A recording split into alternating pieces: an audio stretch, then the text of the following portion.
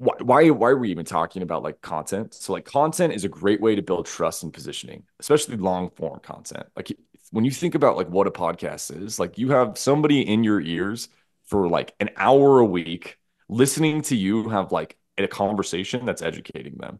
Like think about the level of trust that gets built through that like one to many conversation.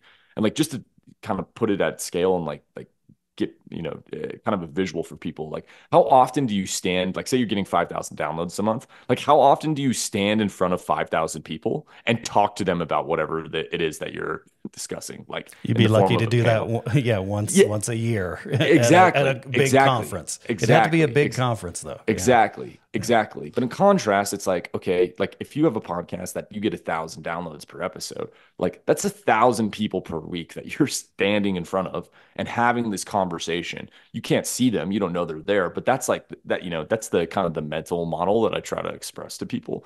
So with that, like that's a piece of this. The other side is when you make this long form content, you can chop, like you can repurpose that and chop it up into clips for every channel that you're trying to do distribution through that your target customer exists on. So say your target customer is on LinkedIn, Twitter, they do email because everybody does.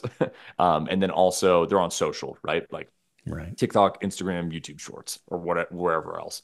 You have like with that video file as the source media, you have content for every channel that your customers on. So as a founder, it's like, oh, you're telling me like I can sit down for 2 hours a week, 1 hour of recording, 1 hour of post-production editing, and like 1 hour, and that other post-production like includes also my scheduling of the media.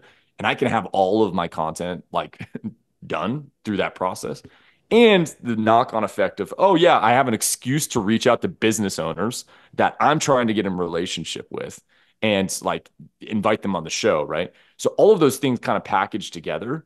It's one of the most high leverage things that I've seen. Again, and I've been in digital marketing space for like 10 plus the year. I mean, I think we're coming up on 15, which is crazy, but very seldom you like stumble on these kind of arbitrages where there's so much value that's produced from like such a small like amount of lift, and it's easier than ever to do these things